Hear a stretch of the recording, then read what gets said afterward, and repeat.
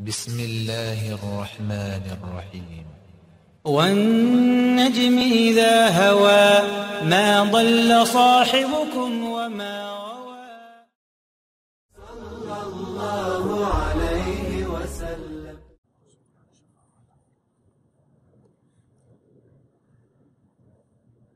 الحمد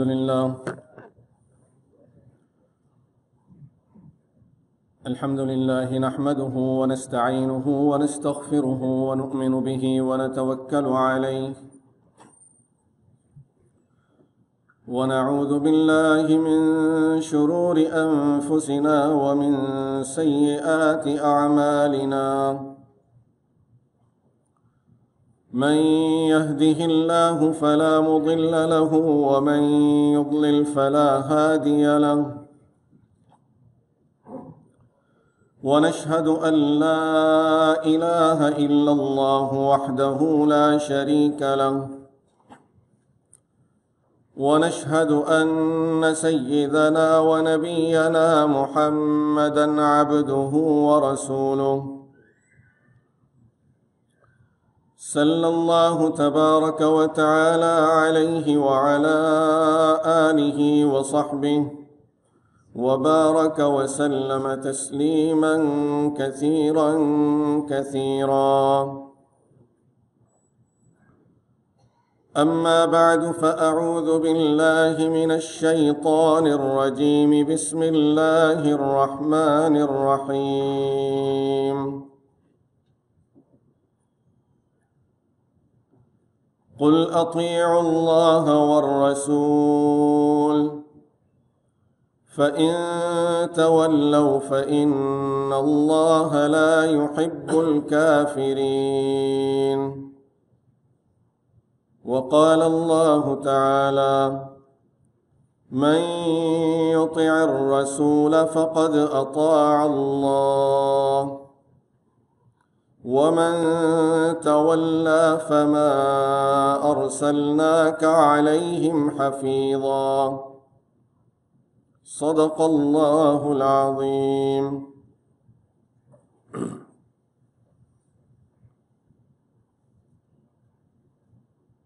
We were discussing a day in the life of Rasulullah sallallahu alayhi wasallam. The person that Allah subhanahu wa ta'ala chose as uswatun hasana for all mankind. The best example. Whatever you want to do, look for the example of Rasulullah sallallahu alayhi wasallam, how he did or how he would do something like this. Do it in that manner. Do it in that way, and you would be performing at the highest level mankind ever can perform. Be it akhlaq or ibadah, personal life, developing personality, family life, our treatments with people, how do we interact, how do we respond, how we talk, and then our ibadah. In everything, Allah subhanahu wa ta'ala set Rasulullah sallallahu alayhi wa sallam as uswatun hasana, the best example for all of mankind. And then He made that announcement. وَإِن تُطِيعُوهُ تَهْتَدُوا. If you obey Him, you will be rightly guided. This is of course in addition to لَقَدْ كَانَ لَكُمْ فِي رَسُولِ اللَّهِ أُسْوَةٌ حَسَنَةٌ. You have the best example in Rasulullah sallallahu alaihi wasallam for you. So we are talking about Rasulullah sallallahu alaihi wasallam's day. If we were with him and spend a day with him, what we would find him doing at that time. We talked about his mornings. After Fajr, he used to sit in the masjid doing the dhikr of Allah subhanahu wa ta'ala. And this was the time when he would do a long dhikr, then long du'as, and he would remain there till Ishraq, perform Salatul Duha, and then he used to go home, ask his wives if there is anything to eat. If there was something to eat, he would have his breakfast, mostly some date and milk. And if there is nothing to eat, doesn't even have some dates and milk in the house, then he will say, Inni idhal lasa'im. In that case, then I'm fasting today. And then he would fast for the day. Then Rasulullah sallallahu alayhi wasallam would go back to the masjid. And this was the time when all the people of Suffah, the first institution in the history of Islam, when Rasulullah sallallahu alayhi wasallam built his masjid, he wanted to inform people the importance of education. And therefore, as he built the masjid, he built an area at the back of the masjid that was known as As-Suffah. It was a bit higher place where those who would be entrusted in learning deen, devoting their lives for learning the deen of Allah subhanahu wa ta'ala, they would come and stay there. That will be where they would reside. They would live there. And Rasulullah sallallahu alayhi wasallam used to spend most of his time educating these people. There were over 300 people in a Suffah altogether who devoted themselves for learning the deen of Allah subhanahu wa ta'ala. These people would not go to work. They would not go back home. They would stay there. Yes, maybe at certain occasions, as we may call it, our holiday system, they would go home, visit their families. Rest of the time, they're just staying over there. Just as we know, Abu Hurairah radiallahu anhu is a good example of a people of Suffah. And there were many more. So now, at this time, after having his breakfast, he would come back to the masjid and sit in the masjid educating the people. Mostly, of course, the class, registered people, we can say, in that class are the people of Suffah. Rest of the people of Medina Munawwara, they would attend these classes according to their schedules. So it's just like having an institution where we have students that are registered and those who are busy with their work and other activities. Whenever they have time, they come and take some classes. They attend sit in some of the classes where they would learn some hadith, some fiqh, some tafsir, and other things about deen. The least is they would come and have some time in the company of Rasulullah sallallahu alaihi wasallam. And this was the time when the people of Medina would know that we would find Rasulullah sallallahu alaihi wasallam in the masjid. So if anyone has any concern, anything that he wants to consult Rasulullah sallallahu alaihi wasallam about, be it about his personal life, counseling, or some other important issues that the person wants to talk to Prophet sallallahu alaihi wasallam about, they would come and see Rasulullah sallallahu alaihi wasallam there. It was during this time that people of Medina would bring their newborns, infants, and sometimes sick children to Rasulullah sallallahu alaihi wasallam so that he would make dua for them and he would recite something and blow on them. And depend on the situation, Rasulullah sallallahu alaihi wasallam used to treat those situations. For the newborns, he used to do something that we know as tahniq. What is tahniq? Is sunnah. When the child is born, that you get a pious person. Of course, in that time they had Rasulullah sallallahu alaihi wasallam who would chew on something sweet like a date, normally date, and then he would put it in the child's mouth for the child to lick from that. And that they used to try to have it on the first day the child is born. Why is this being done, and what is it that we learn from this? Subhanallah. Things that we waited for over 1,000 years to learn from our research and finding. Rasulullah sallallahu alaihi wasallam is teaching us those things through simple actions that he's doing. That everything this child consumes is going to have an effect on this child's life. Now we know that not only after birth, even before the child is born, mothers cannot take certain medications, certain type of food. There are certain things they can't eat. Why? Is it because of the mother only? No. It's going to affect the child. It's going to affect the fetus. After that, when the child is born, mothers are feeding their children, breastfeeding the children. We know that there are things where they have to be careful about of what they eat. It's going to have an effect. And this is what Rasulullah sallallahu alayhi wasallam is teaching us through this beautiful teaching. That when he would choose something and he would apply it in the child's mouth and the child is eating that, is going to have that good effect from Rasulullah sallallahu alayhi wasallam on the child. Someone, may Allah protect, just so that we understand the example, someone is drinking alcohol. And then he picks up a glass of water and he drinks some water. Won't we see effect of alcohol in the water? Because there was alcohol in his water, in his mouth. And when he is drinking from this glass, there will be some effect of that alcohol in the water. If a person is doing the dhikr of Allah subhanahu wa ta'ala, and someone like Rasulullah sallallahu alayhi wa sallam is constantly reciting Quran, doing the dhikr of Allah subhanahu wa ta'ala, when he would drink from the water, don't we think that effect will be in that water too? This is the effect. In fact, read our history. Sahabiyat, tabi'iyat, throughout the history.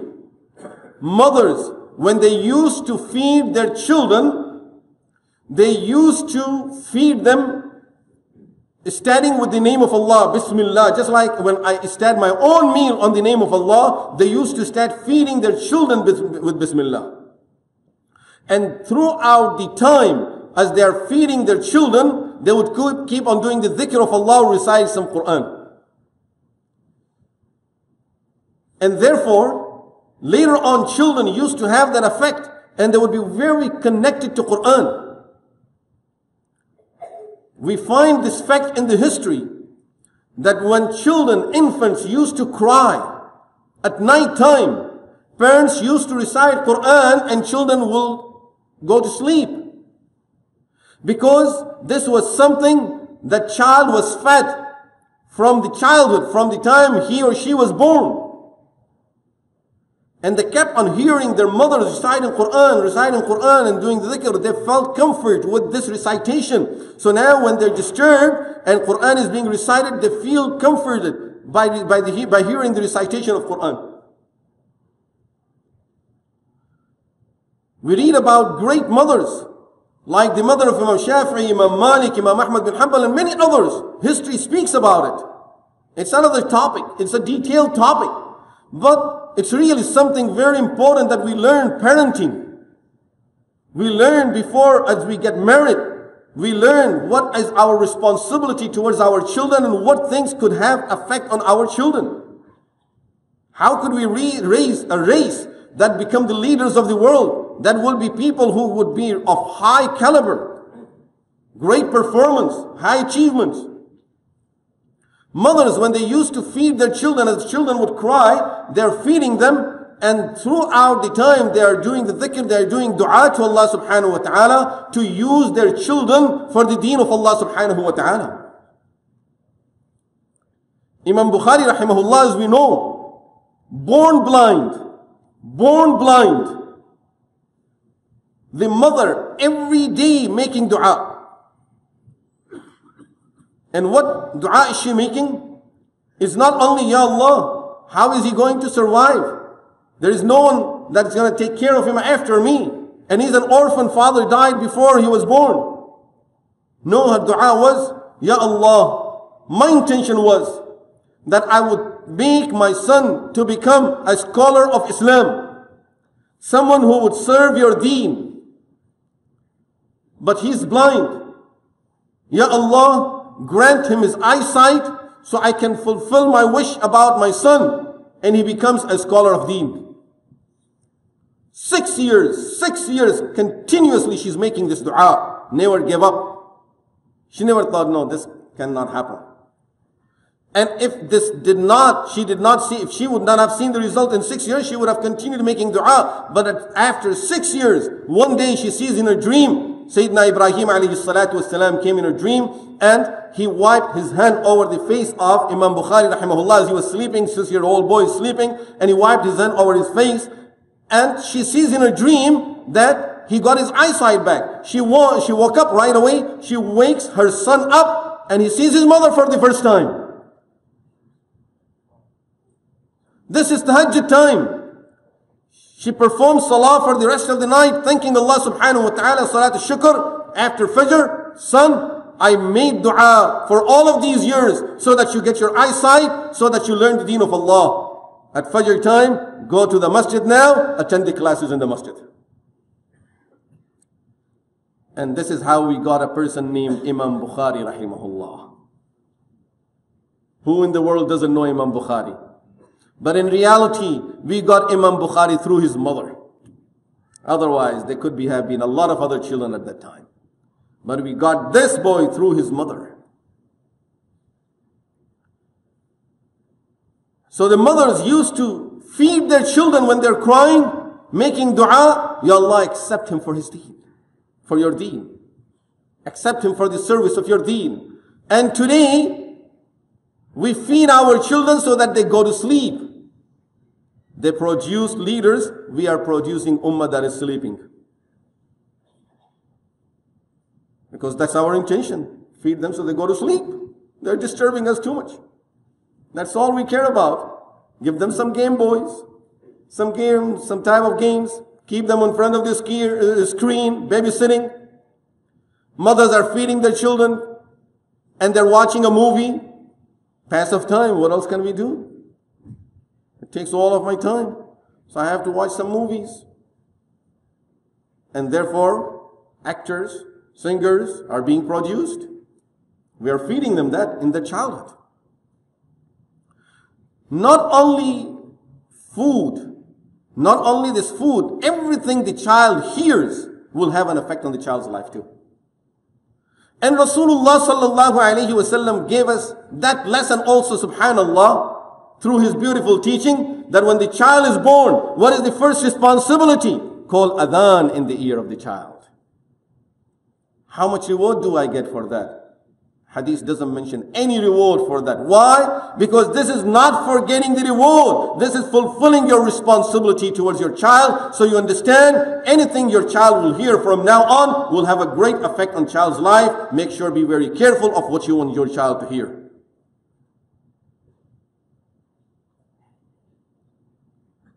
And after that first adhan, as we know it is sunnah, I don't know how long our children have to wait to hear Allahu Akbar again.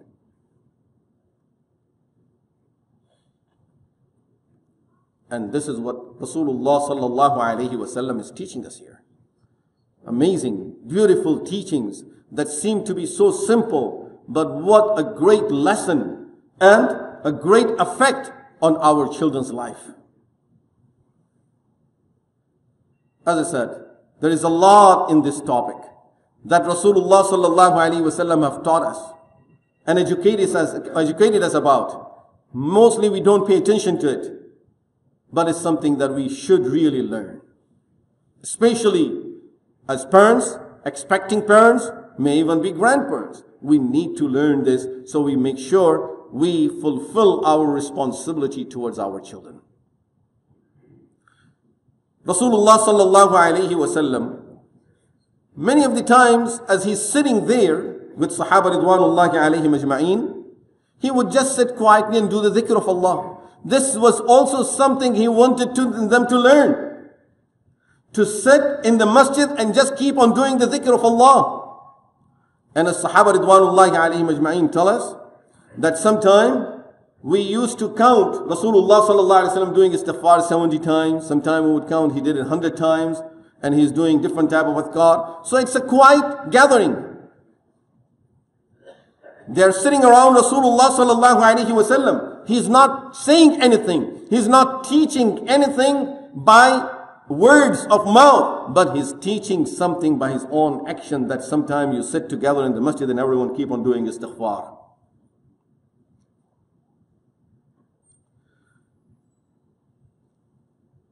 We may think, I wish I could do something like this. If I had the time of sitting in the masjid in the mornings and doing the dhikr and all of that, I would do it. But I don't have time. That's true. Sahaba ridwanullahi alayhim ajma'een, who are busy, they used to do their own work. They would not attend this gathering. It's not that everyone is required to leave his work and come and sit. But at the same time, we should not think that because Rasulullah sallallahu alaihi wasallam was free, nothing to do at this time, so therefore he would come and sit over there. Remember, this is part of his job. This is his work. And this is something that he's doing because it's something that needs to be done for the ummah. We look at the imams sitting in the masjid for a few hours because he has nothing else to do. That's our mentality. Then when you have nothing else to do, then you sit in the masjid. Otherwise, if you have something better to do, then you better do that. It's a mentality. During the time of Rasulullah sallallahu alaihi wasallam, now, this was also a norm. As Umar radiallahu anhu told us, and the hadith is on Sahih al-Bukhari. He says, I had a neighbor, so me and my neighbor agreed that we would divide our days. One day he would go to Rasulullah sallallahu alaihi wasallam's gatherings, these gatherings, when he would learn from Rasulullah sallallahu alaihi wasallam, and I would go to work. And the next day, then I would go to Rasulullah sallallahu alaihi wasallam's gatherings, and he would go to work. So in simple words, two people taking one job. And then they are alternating. Each day one person is working, the other person would attend the gathering of Rasulullah sallallahu alaihi wasallam. In the evening, they both will sit together. And this person will teach the other one everything he learned throughout the day from Rasulullah sallallahu alaihi wasallam. This is not the end of it. They both will go home and both would educate their families about everything they learned for that day. Then they will have their dinner. A young man came to Rasulullah sallallahu alaihi wasallam. His brother had joined the people of Sufa. We just talked about Sufa. His brother had joined the people of Sufa. What does that mean? He's always sitting in the masjid and trying to learn the deen from Rasulullah sallallahu alaihi wasallam, is spending his time in the company of Rasulullah sallallahu alaihi wasallam. So the brother comes, he says, Ya Rasulullah, could you please talk to my brother that's sitting here? He said, what's the matter? He said, he doesn't do anything. He's just sitting. I'm the one that's working. And he doesn't do anything. Rasulullah sallallahu alaihi wasallam said, you don't have time to come and sit. I don't see you here at all. You don't have time for this. So at least your brother is learning. وَمَا يُدْرِيكَ لَعَلَّكَ تُرْزَقُ بِهِ. Do you know that when you go to work, Allah is opening the doors of rizq and more avenues for your income through your brother that is sitting here and learning the deen of Allah? You stop him from doing this, Allah will close the doors of rizq for you too. It's not that he's not doing anything. He's doing a lot here too. It's a mentality.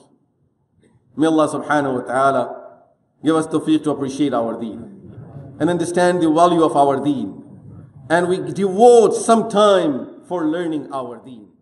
مولاي صل وسلم دائما أبدا